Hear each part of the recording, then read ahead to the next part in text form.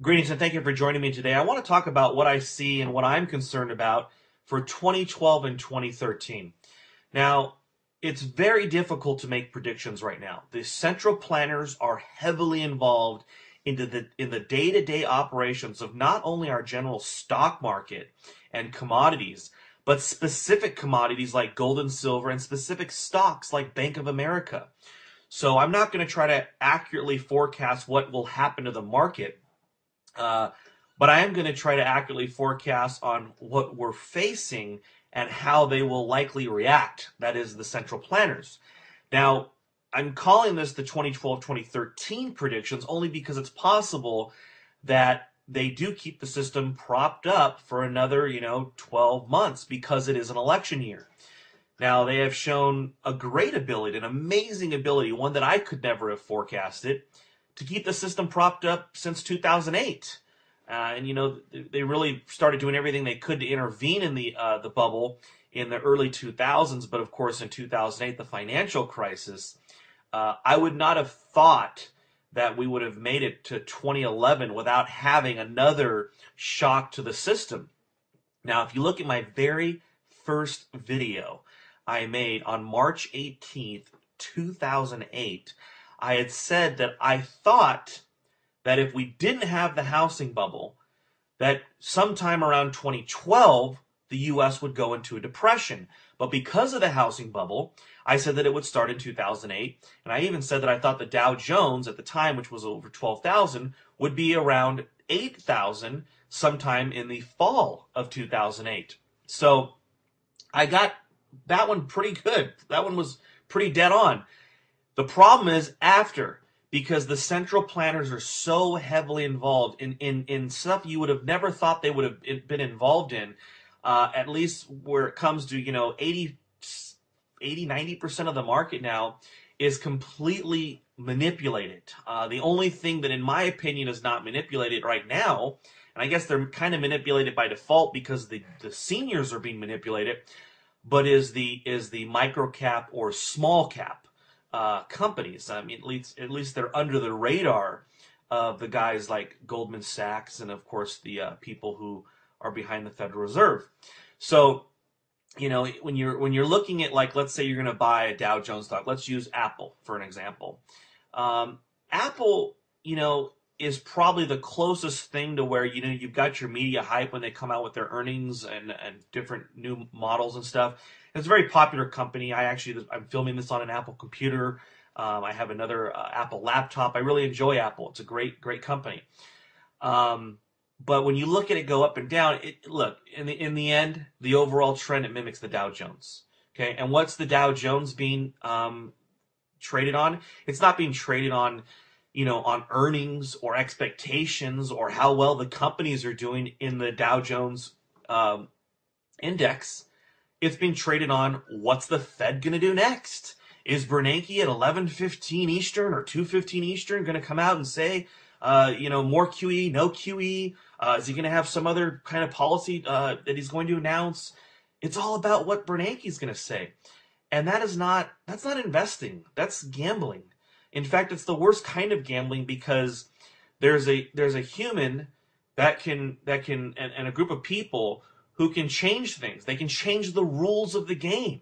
You're actually better off playing blackjack because in blackjack there are rules. The dealer can only do certain things. He hits on a soft 17 or he doesn't hit on a soft 17.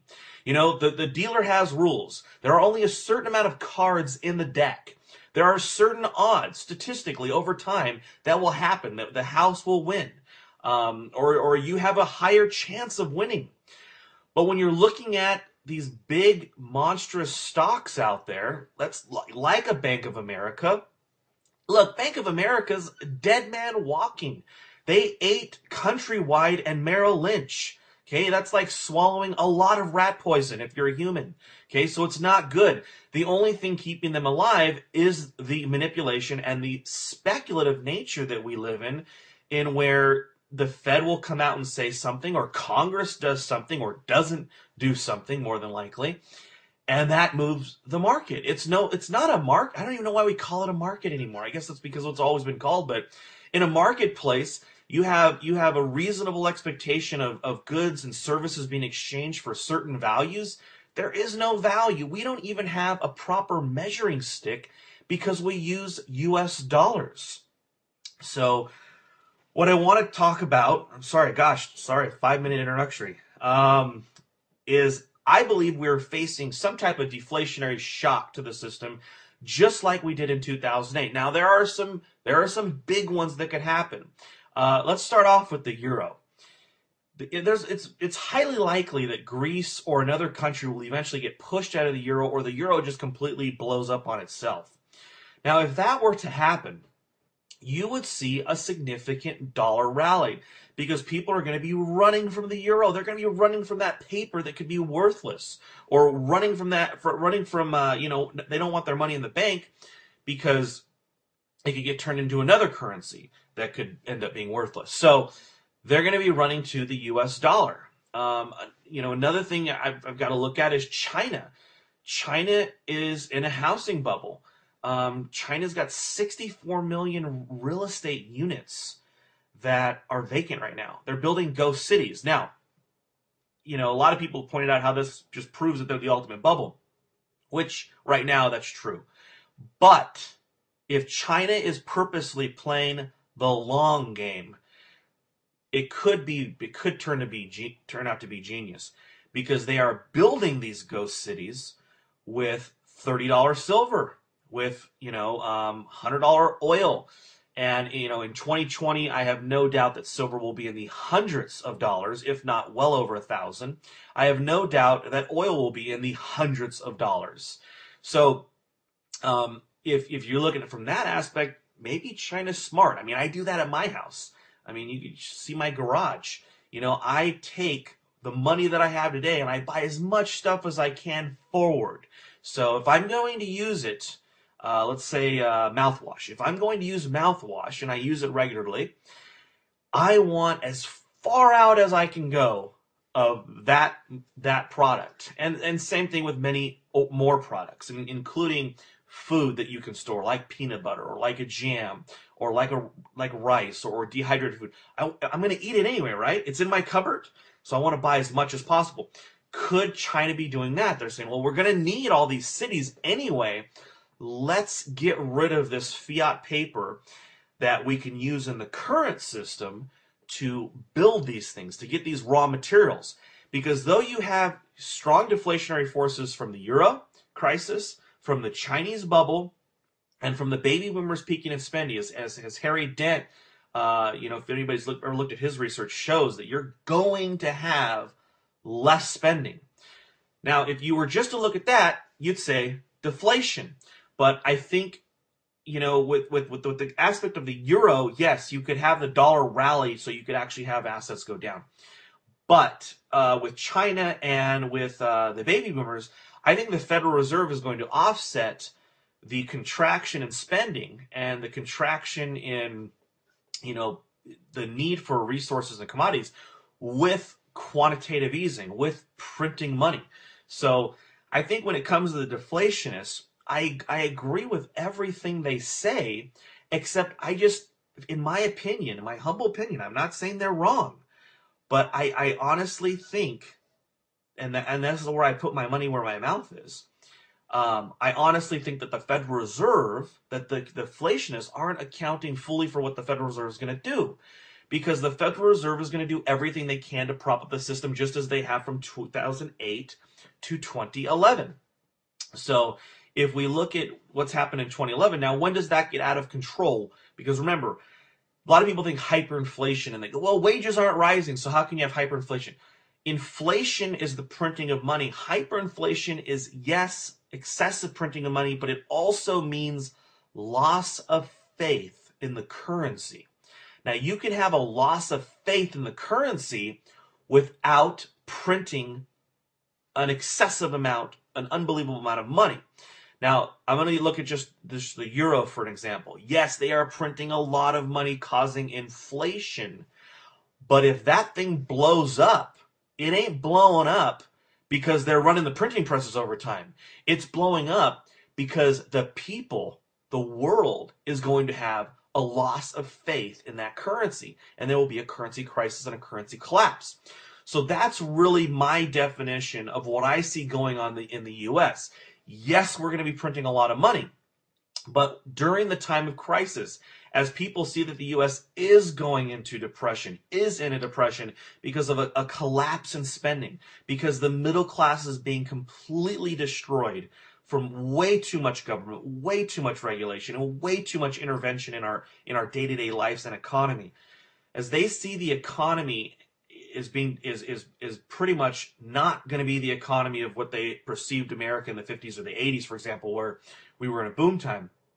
When they see that, and then when they see our debt past 20 trillion, and I think that's kind of going to be a key round number. When we pass that 20 trillion, I think you're going to start to see the loss of faith in the currency, and that's where we face. So now, in the short term, we could see gold get smashed back into the hundreds of dollars.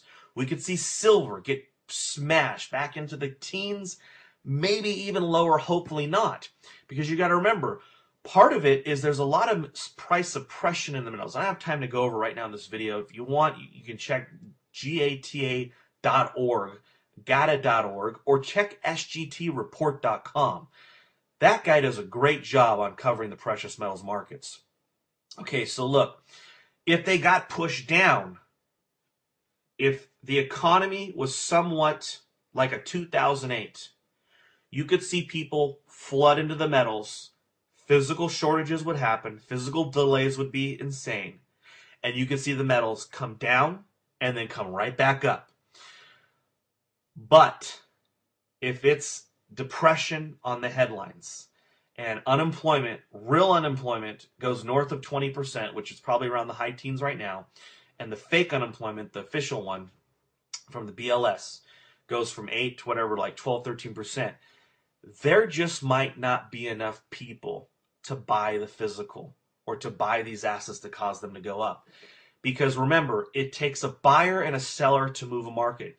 You can have the best stock in the world, but if there's no volume, your stock's not going up. I mean, you could make it go up. I mean, if you're trading your Ameritrade account and your E-Trade account back and forth, you could make it go up and you create your own volume, but it's not real growth. It's not real wealth. It's not a real increase. So just to be clear, with no volume, you can't go up. So if people are so poor, if the thing is so obliterated, you're not going to see a huge spike up fast. Now, remember, the central banks are not poor. They have endless amounts of cash. All they have to do is print and hit the amount of copies they want of the currency. Okay, so the central banks will absolutely be buying gold at that point because it's going to get crazy. They know the system, the fiat system's over. They're going to flood into gold. So that could definitely push the gold price up.